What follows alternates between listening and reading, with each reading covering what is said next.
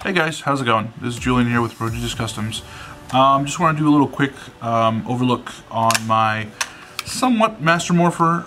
I've got it somewhat there, but people have been actually asking me how to make the Master Morpher do the green. So we're going to do a quick little overview on that. Obviously you have to change the LEDs. I will put parts in the description where you can get them. And then also you'll need some form of soldering skills. Pretty basic stuff. It's not too hard at all. So let's go ahead and do that. Okay, some things you will need: tweezers, wire strippers, wire cutters. Again, these are strippers too. This is Flux. Might need it, might not, but for good measure, get some Flux. Screwdrivers and some bits. This is a solder sucker here. Solder Wick. And a copy of Pokemon Yellow.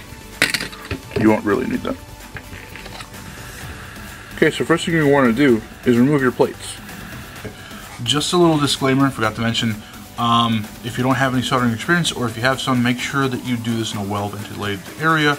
Have some form of vacuum to suck up any fumes. Those fumes are very dangerous. They're very toxic. Don't breathe it in.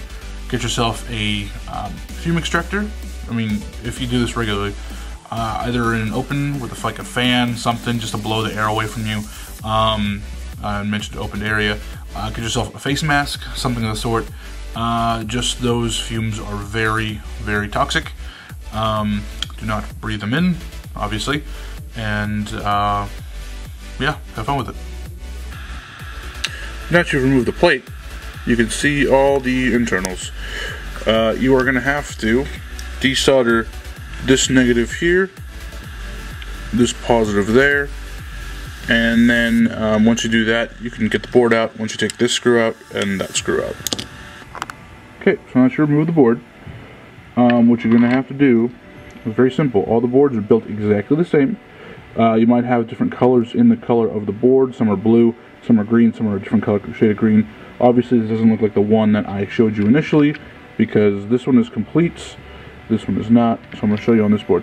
You're going to have to change out your LEDs. This LED here, here, here, and there. Okay, so after you change out the LEDs, put them in the right position, bend them, do all that fun stuff, you have to remove this resistor, this one, and this one, the R4, R5, R6, and R7. Remove them all together.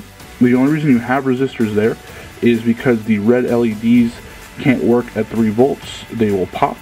So what you do is, after you've removed R4, R5, R6, and R7, you bridge with some solder. Just bridge them across so they get connectivity.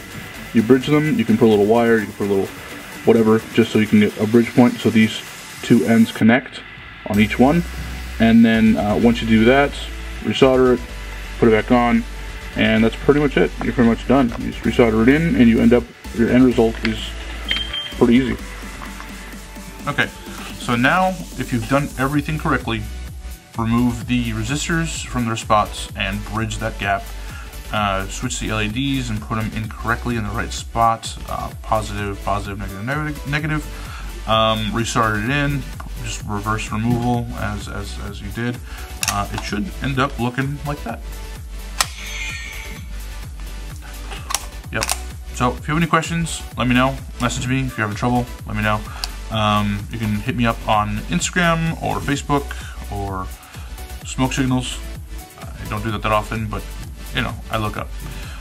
So yeah, let me know, and I will see you guys soon. Thank you.